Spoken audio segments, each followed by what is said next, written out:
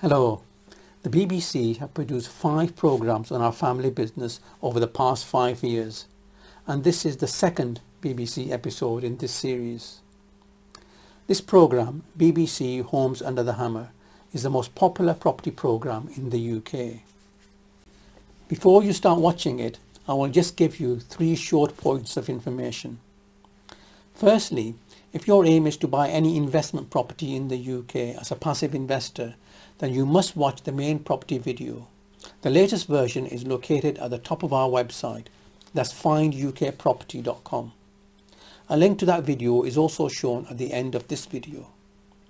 This main property video explains what are the best investment properties in the UK and how to buy and manage them. It covers everything you need to know. You should watch it in full.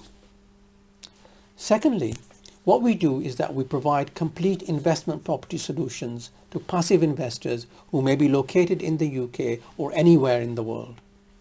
We acquire low-cost houses in over 28 towns in the northeast and northwest and then renovate them to good standards before renting them out. The properties are then sold by us as a complete package whereby we continue to manage and maintain the properties at our cost and provide the new owner with guaranteed rent for the long term. We have 8 main categories of properties priced between £65,000 and £120,000. From small 2-bed houses to large 3-bed semi-detached houses with drives and large gardens, and the latest prices are shown on our website. All houses are located in the north and are fully renovated, guaranteed and already rented out to good tenants. Our best value 2-bed houses come with a large lounge, dining kitchen, 2 bedrooms, a family bathroom and rear yard, all for under £70,000 and are fully guaranteed. As demand is higher than supply, our clients first make a reservation and then select the properties several weeks later when it comes to their turn. We are a family business established for 14 years, and as of 2021 we have over 60 directly employed staff, over 1,000 investors, and we are managing over 2,000 houses, all of which we have acquired and then renovated ourselves. We continue to buy and sell about 40 houses each month. We buy most of our houses direct from sellers, but in about 10% of cases we do also use auctions like in this BBC episode. Finally, this particular episode is around 4 years old. It relates to the renovation of a 3-bedroom terraced house in the town of Burnley in East Lancashire, about 25 miles north of Manchester.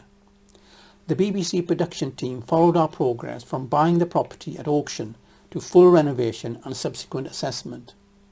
Myself and my daughter Rafia, who was in charge of renovations at that time, fronted this episode. And after renovation, the property was rented out. The property was selected by and transferred to one of our investor clients, and we continue to manage it for them under our net guaranteed rent system. This video was filmed in 2018 and 2019, so the prices are out of date. Current prices are much higher. The main presenter of this episode is the ex-England footballer Dion Dublin. Here is the episode. Hello and welcome to the show. Now, no matter what stage you are at as a property developer, there's always something out there that suits you. Yes, it could be a flat that just needs a lick of paint, a house that needs total renovation, or a plot of land you could build your dream home on. Well, one place you can find all of the above and plenty more besides is your local auction house.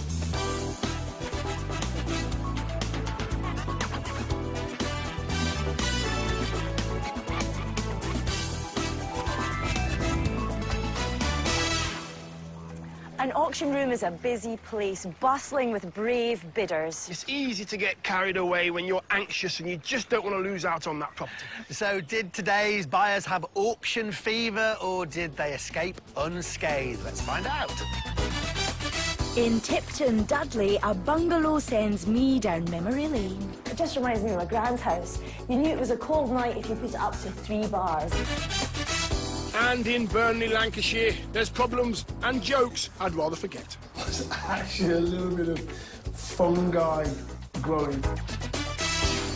Whilst in Lewisham, South London, there are some issues that need a rethink. Oh look, there's the sink. 36,250. All these properties have been sold at auction, and we'll find out who bought them and what they paid when they went under the hammer. Sold. I'm in Lancashire in the town of Burnley. Now, you know me, I do like the odd footy fact, so here's a couple for you. In 1921, Burnley FC's 30-match run without defeat remained the longest on record until Arsenal 82 years later. And in 1956, the FA Cup tie against Chelsea was one of the longest. Chelsea finally won 2-0 after 4 previous draws. Can I kick it? Yes, you can. You can. Yes, you can. Can I kick it?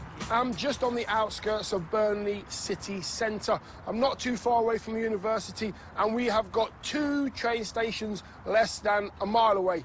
Now, I know you can't see it, but the M65 is just over there. Now, the property I'm here to see is this. It's the first time presented on Homes Under the Hammer that I can say we've got an outside pool.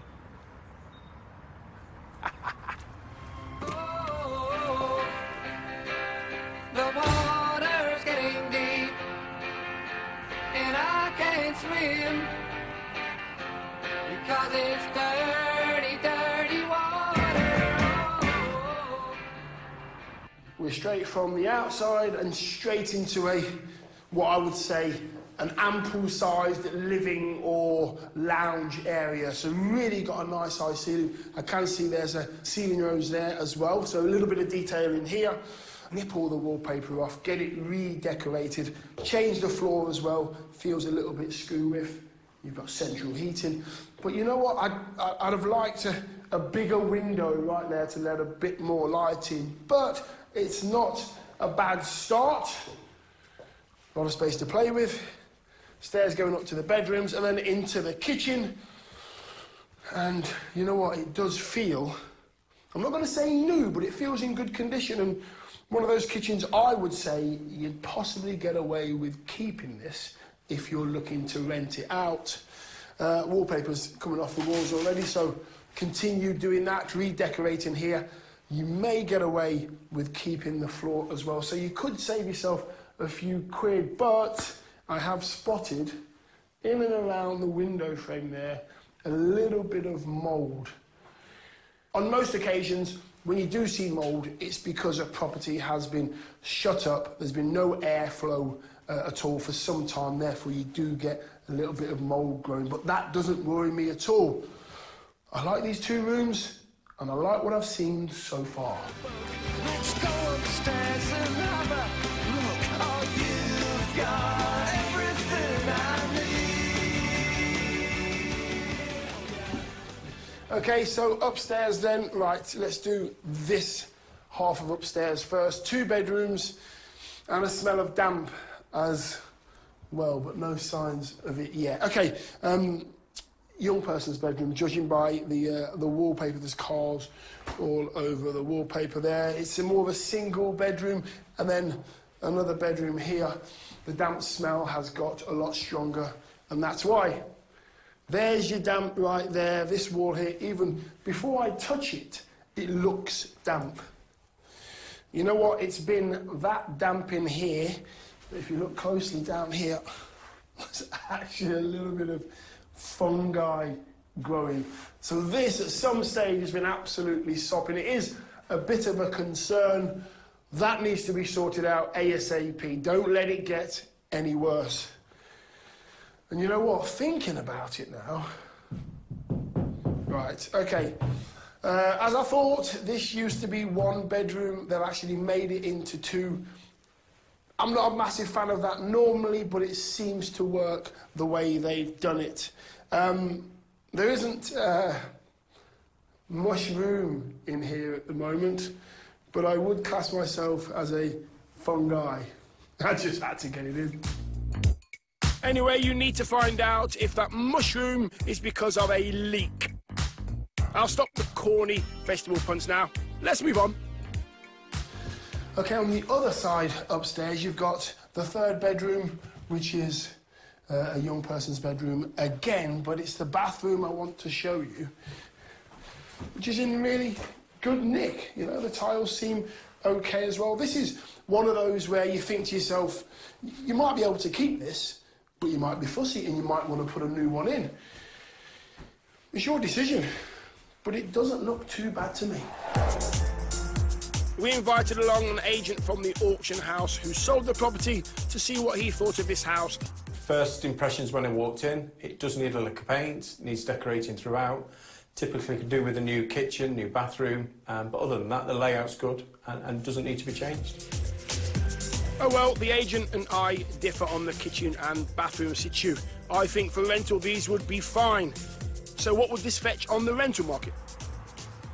Typically, a property in this area will rent between £350 and £375 per calendar month.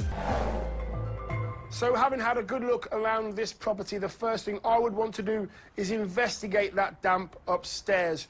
You'd possibly get away with keeping the bathroom. I'll possibly say the same about the kitchen as well. And then refurb through the whole of the property. Try and bring it back to its former glory of a lovely family home. Let's see who wanted it when it went under the hammer. Unfortunately, we missed the bidders for this lot, but we can catch up with the auctioneer just as bidding was coming to a close at £36,250.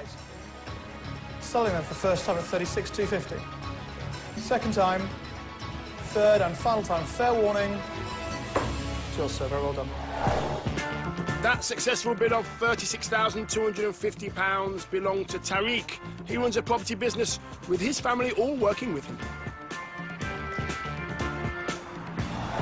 I met Tariq and daughter Rafia before when they bought a terrace also in Burnley. What we do is we acquire properties, we renovate them to a good standard, we rent them out, and then we sell them to investors, mainly from London, but also investors overseas. And we provide all the after-sales services and giving them a guaranteed rent, looking after the maintenance, looking after the management. Well, the family have this wrapped up for sure. Buy, renovate, sell to clients, and then manage the properties. Currently, they are looking after a staggering 850 properties built over 10 years. Let's see how they got on.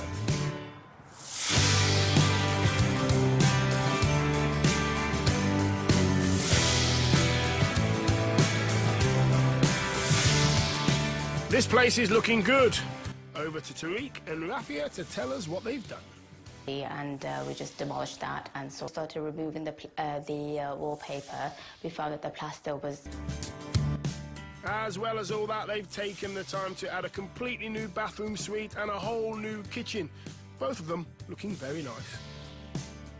Knowing the market as they do, they've kept this as a two-bedder rather than trying to squeeze a third in at the front.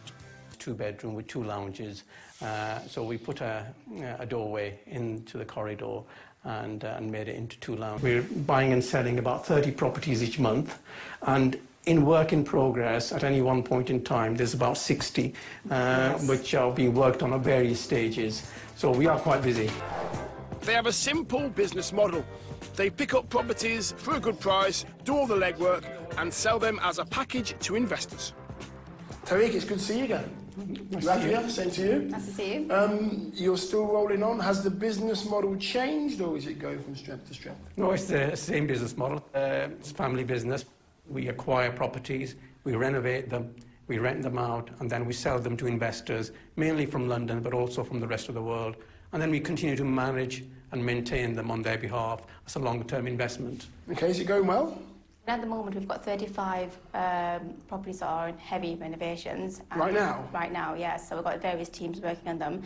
The other 30 are almost finished, pending handover, so there's altogether 65 properties. So who's managing them? You've got 35 ongoing, or you've got 35 teams, or 35 jobs? No, it's 35 ongoing, so yes. I've got a few different teams. Okay. So I make the big decisions. Rafi, do you oversee all of those decisions with all of those properties? Yes, I myself go to each individual property and I contribute quite heavily towards the plan and the reporting, what's going to happen to this house. And then obviously all the guys all the specialist guys go in and do their assessments, and then I hand it over to someone that this is what you need to do, and then I oversee it, and then once it's finished, I go back with my report and I check it. Has this been done? Has this been done? That's not been done, so, you know. Oh, really? So you... Yeah, tick it off, so, and then if something's not been done, then it needs to be done. Okay, so we'll do it. Yeah. So, what's on Rafia's checklist for this property? We get our roofing team in, we get our plumbers, our electricians, we get everything assessed. I myself decide what happens internally and externally. Example, are we going to wallpaper, are we going to paint, are we going to sandblast, or are we going to just paint the front? And then we get everything together, I sign it off, and then, yeah. All ready to go? All ready to go, that's right. Okay. If you're ready to go, what's the situation with this one then? Tell us what you're going to do. This one, externally, we're going to be sandblasting the front and possibly the back, and we'll be doing a bit of rendering around the back, just to make it neaten it up. And internally, we will be stripping everything, wallpaper, new flooring. The kitchen seems to be okay, so we'll just be upgrading that, just touching it up, fixing it up. Possibly a new bathroom upstairs. And then, yeah, just full decoration. There's a little bit of mould on the walls, a little bit of damp upstairs as well, yes. In the corner of the rooms as well. The first thing, the roofing team will go in, do their assessment, fix any tiles or are on the roof, and also the chimney lead. And then we'll have to see if that has, you know, sorted out the solution. Okay, and what kind of finish are we going in here? I can see there's the floors, hard floors down at the moment, which look okay. Or are you going for carpet? We're going to change it to carpet, and we're going to strip. We're going to do magnolia paint. Nice. And we'll probably do skirting boards and doors. We'll probably seam it. So okay. We'll probably do that grey. Oh, really? Yeah. So with a theme? But have a bit of a theme going, yeah. So. What's the theme going to be? What's the colour scheme and theme going to be in this one then? This one, we're looking at magnolia and grey. Okay. So it's worked quite well for us in the past. Okay. Is that what you leave? I think I get involved with the details. Yeah. Leave that to Rafia. Leave that to her. Yeah. I'll look at the financials. Yeah, exactly. What are the financials? So basically, I mean, this property, I mean, you know, the bid price was 36,250. It's actually going to end up costing us just under £40,000 with all the costs. And then we budgeted with Rafia less than £10,000 spent on it. And we're looking to sell it as an investment package with everything included, around 55,000 ideally. Depends on the market at the time, but I think that should be possible. Okay, so trying to keep your budget below 10 grand? Yeah, below 10 grand. I mean, our model is that we don't actually make a lot of profit from the buying and selling. Our profit comes from the long-term management and the fact that a lot of our investors actually come back and buy more properties because they get good value. I guess with a business model like that, it's important to get them turned around quickly. So how long do they expect the work to take? This one, once we start it, depending on the plumbing and the electrics, it will take between 6 to 8 weeks. Okay. So start to finish, all ready to go? Yeah, start to finish, all ready to go. Well, listen, good luck with this one. Yeah. Hope everything works out for you. Thank you. Terry, good luck. Thanks very much indeed. Yeah. Thank Rafi, you. nice to see you. Thank you. All right, thank you. So Tariq and his family's property business seems to be going from strength to strength. But will this particular project be another valuable addition to their ever-growing empire? And will it be the only project with an outside pool? You can find out how they get on later in the programme. Still to come in Lewisham, South London, I always think it's good to share. It's so lovely. Wouldn't it be nice to let everyone share and benefit from it? Whilst in Burnley, Lancashire, we got to go backwards before going forwards. It looked a lot worse than we got it originally, and then it got better. Well, we found out how one story turned out. But I can hear you asking, how did the other two get on? Let's find out.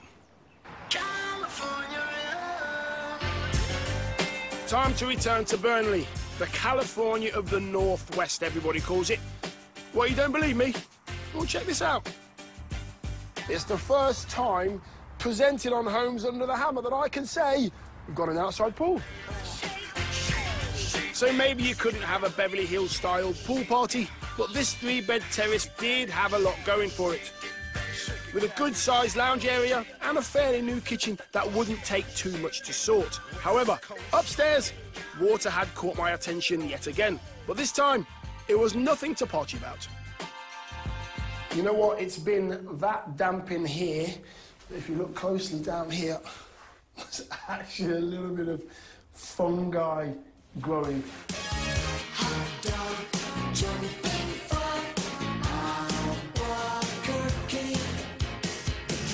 Well, I like a bit of prefab sprouts, but I'm not sure about a stone house sprouting. That's just not for me. Trying to turn a profit on this troubled terrace was Tariq and his daughter Rafia, who paid £36,250 at auction. We acquire properties, we renovate them, we rent them out, and then we sell them to investors. Our model is that we don't actually make a lot of profit from the buying and selling. Our profit comes from the long-term management and the fact that a lot of our investors actually come back and buy more properties. He's going the distance. Yes, it's a marathon, not a sprint for the business model of this father and daughter team. But could they keep to their budget of under 10 grand and stick to their 6 to 8 week timescale? We'll go next door. We've returned to find out. Well, I think the change is pretty obvious. Before we've even got inside, you can see Tariq and Rafia have cleaned and repaired the stonework on the outside of the property, as well as repainting and repairing all the guttering. Inside, the whole building has been re-skimmed, re-carpeted and given a fresh, bright coat of paint.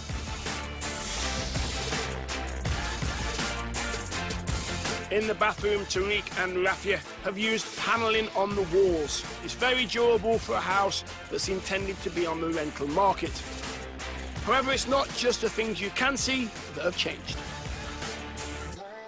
So we did do a part rewire on the electrics in this house, and of course we had our own internal electrician to do all of that, who was completely compliant.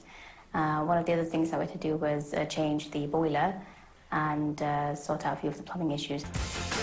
I think it's a mark of Tariq and Rafia's professionalism that they make sure these things are done properly. Unfortunately for them, there are more hidden problems than they'd bargained for. We had penetrative damp behind on this wall over here where the boiler is, so the gutter wasn't aligned properly and the water was coming in and causing penetration. Because it was quite extensive, we had to hack off the plaster and treat the damp there and replaster. We had rising damp on this internal wall here, and we also had this on this party wall, which is adjacent next door's property. So we tanked that entire wall, whereas the internal wall, we just injected it because we didn't need to follow the procedure of notifying anyone in accordance with the Party Wall Act. Tanking a wall is when a physical or chemical membrane is applied to the whole of the wall to protect it from damp. It doesn't require access to both sides of the wall, unlike injection treatment. So Tariq and Rafia wouldn't need to disturb the neighbour's property. However, it's still an awful messy job. The property looked a lot worse after we'd spent a week or two in it, because all the plaster was off. You could see the brick. You know, it looked a lot worse than we got it originally, and then it got better. It just goes to show even the most experienced developers can get caught out with unwelcome surprises. That extra work meant the renovation took about 10 weeks, a little over their initial 6 to 8 week timescale. But how did it affect the 10 grand budget? Our original budget was about £10,000. In the end, we ended up actually spending about almost £13,000. Well, with the purchase price and the spend now coming in at £49,250, they are very near that 55 grand investment package figure they were hoping to achieve. We asked 2 local agents to take a look and give us their opinion. I think the layout works really well for a young family or a couple. The bedrooms are all quite well proportioned, with the bathroom at the back, I think works extremely well. The major selling point is it doesn't need any more work doing to it, so for a first-time buyer, all they have to do is raise the deposit and they can move straight in. And what would the property be worth if it were to be sold on the open market? If this property was to be placed on the open market, I would expect for the owner to achieve in the region of about £55,000. This father and daughter team must know everything there is to know about developing. Surely. Oh no, and you never know at all. There's always more to learn, there's always more to experience. It's, you never know what you're going to get. Yeah, that's right. So it's interesting. You're learning all the time. Yeah, that's right. As you've seen on today's show, property developing is a long road of ups and downs. Some buyers can steer themselves through pretty smoothly and painlessly. While others hit the buffers. What will happen next time? Find out and join us for more Homes Under the Hammer. Bye-bye. Bye-bye. Goodbye.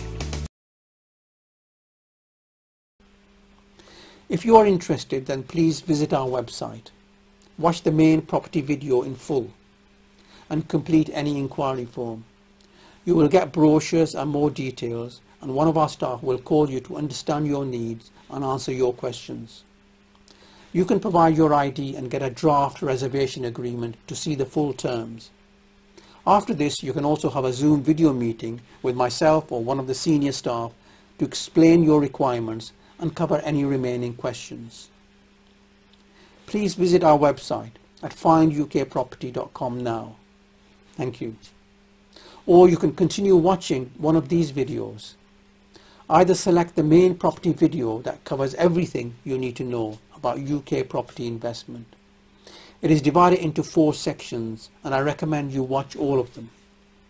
Or select one of the BBC TV videos. This is one of 5 BBC programmes produced over the past 5 years on our family business. Thank you.